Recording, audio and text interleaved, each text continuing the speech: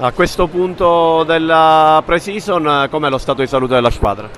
Ma sicuramente qualche passettino in avanti l'abbiamo fatto, soprattutto nell'ultimo ciclo delle due amichevoli con Trapani e quella di oggi.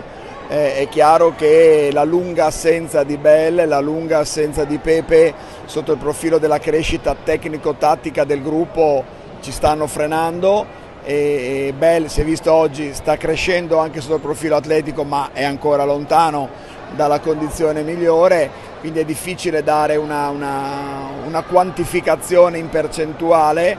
Stiamo crescendo, credo che anche la fluidità del gioco in alcuni momenti della partita sia migliorata, però insomma dobbiamo usare bene queste 2 settimane e mezza che ancora ci mancano. Squadra tosta, squadra che ha grande talento, Trish su tutti, ma non solo lui. Parks, che oggi non abbiamo visto, ma è un altro giocatore di talento, anche i giocatori italiani, e grande mestiere. Passera, Bruttini sono giocatori di grande qualità, che sanno trovare la giocata importante in qualsiasi momento.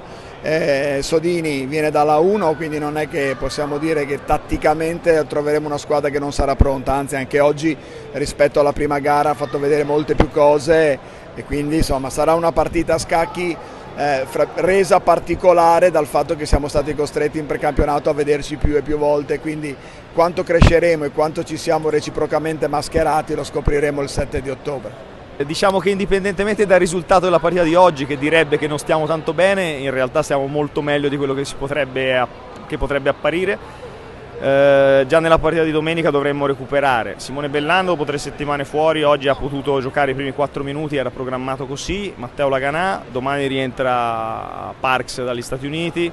Abbiamo un bimbo fuori, però è il nostro 10° giocatore per influenza.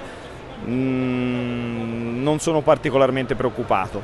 Fra l'altro ero preoccupato perché tradizionalmente le mie squadre perdono le partite di pre-season e ne avevo vinte 5 di fila, quindi